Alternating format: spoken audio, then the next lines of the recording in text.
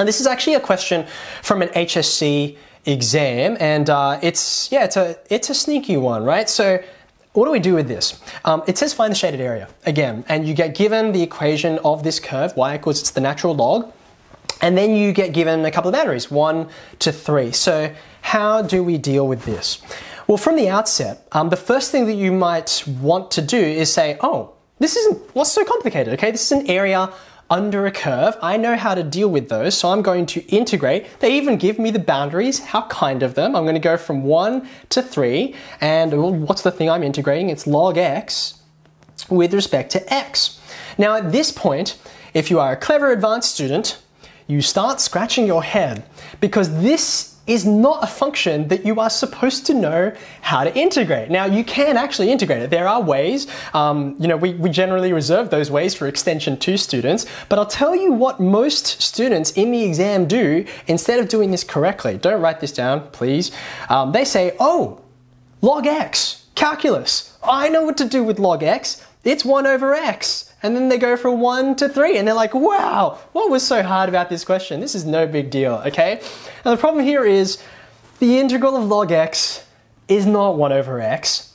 The derivative of log x is 1 over x. So a classic error that we often make, I've made it many times in the past, is we've differentiated instead of integrating. Turns out, the integral of log x is rather more involved and challenging, which is why, like I said, you kind of need some Extension 2 techniques to deal with it. Okay, not impossible, but I'd rather not do it this way, okay? So what's an alternative way to solve this problem using the knowledge that we've developed today? Well, have a think. In the first half of the lesson, we were looking at areas bounded by the x-axis. I just went and spent a lot of effort helping you develop an understanding of areas bounded to a different axis, the y-axis. How can that knowledge help me here? Have a think. Look at the graph closely, and if you haven't already, by the way, let me just buy you a bit of time to draw this thing for yourself, because you absolutely do need a bit of a drawing. It's not a parabola, you're exactly right. So I'm not going to use exactly the same technique that I used before, but I am going to use something related to that. Have a think, have a think. We're going to combine sort of the two pieces of the two methods we looked at last time. Okay, Yvonne's on the right track, right? Let's have a think about this, okay? What have we just determined?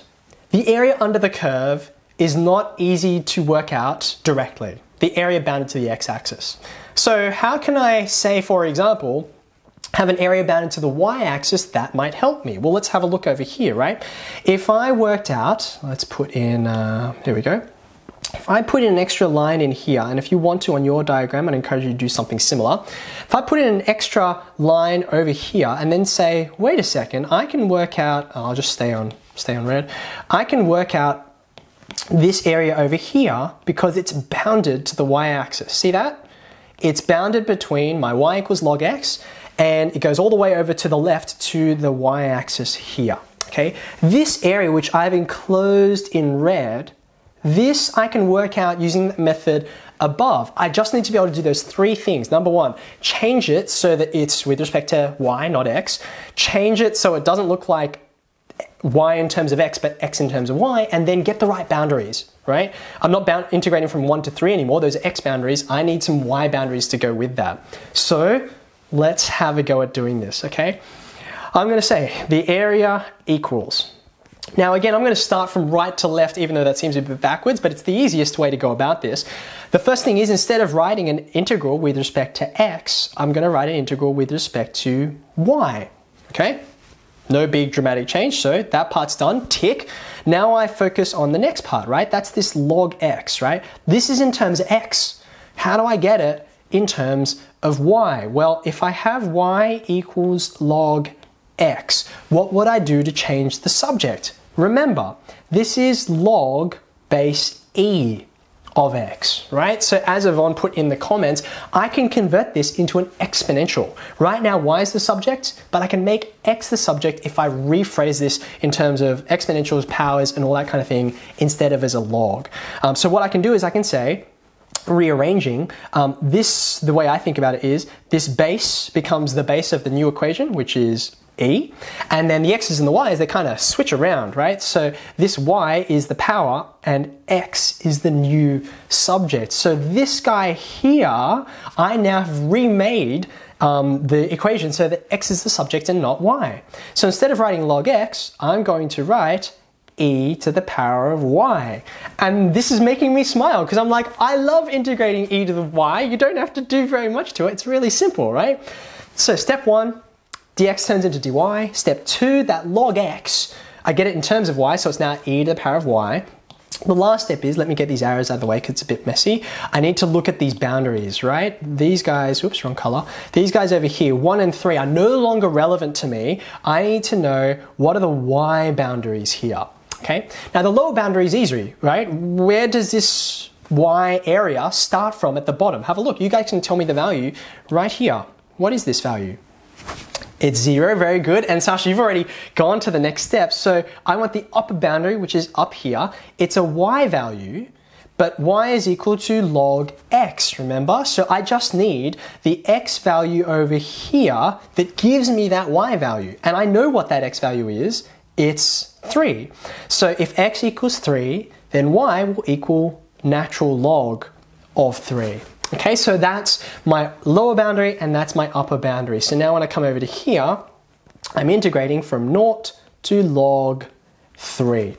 So remember, this thing here gives us the red area. In fact, I might even say that. This is the red area. It's not the actual shaded area. We'll come to that in my combine and conclude step, okay? Let's go ahead. We've done enough work. Let's work out what this thing is. The integral of e to the y is just going to be, thankfully, e to the y from 0 to log 3. And this is one of those examples where it's going to pay to make sure that you don't just say when you get 0, when you substitute 0, you don't just get 0. This is e to the power of 0, right? So you're not just going to get 0. We get e to the power of log 3, take away e to the power of 0. Okay. Now, if you have a look at this e to the log 3 business, maybe you're like, my brain is confused. You can do a couple of things here. Number one, your calculator will help you. It'll just evaluate this for you if you want. But if you think back to your log laws, one of the log laws which is not very well known, it's not commonly used, is e to the power of log x equals x. It's not common, but you can prove this quite easy to yourself by rearranging this exponential equation into a log equation, right? What I'm going to do is I'm going to take logs of both sides, which gives me this.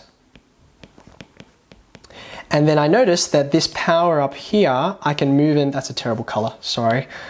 This power here, I can move it out of the front using my log law. So log x outside the front of log, e equals log x. So, hold on, no, sorry, did I do that right? Yeah, I did do that right, okay. So you can see that these two things are going to be equal. So e to the power of log 3, let me move this out of the way because it's in the way of my working. There we go, shrink you down to size. E to the power of log 3 is going to just be 3. And then e to the power of 0, as a lot of people said, is just going to be 1. So this guy is 2, which is kind of, by the way, a bit mysterious, right? This weird looking, like, this is the red area that we were just working out, right? This weird, bizarre shape, which is like got this funny curve cut out of it. It ends up being such a simple number. It's just 2, okay? Now that's the red area. To work out the shaded area, let's do it over here. I'm going to move this guy out of the way. The shaded area is going to be that rectangle take away the red area, the one we just worked out. In fact, I'm even going to write that. It's the rectangle and I'm going to subtract the red area. So to work out a rectangle, we need length times breadth. You can see the breadth is pretty straightforward. It's just 3, right? So I'll write that, 3. What's the height or the length of this? Well, it's from 0 to log 3. So it's log 3. There's the rectangle, done, right there. And then the red area we just worked out was 2. So it's 3 log 3 take away 2. And I would conclude by saying the area with units. So it's 3 log 3 take away 2 units squared. So this, whoopsie daisy, this is a tough question, right? There was a lot to it. You had to think carefully about how you would approach it. And the trap for young players is to just say, oh, it's log x and I can integrate that when you're actually differentiating. So it's almost designed to try and see if you really know what you're talking about. But that's why these techniques, integrating with respect to why and getting other areas, are so handy, because they can help you work out a wide variety of questions.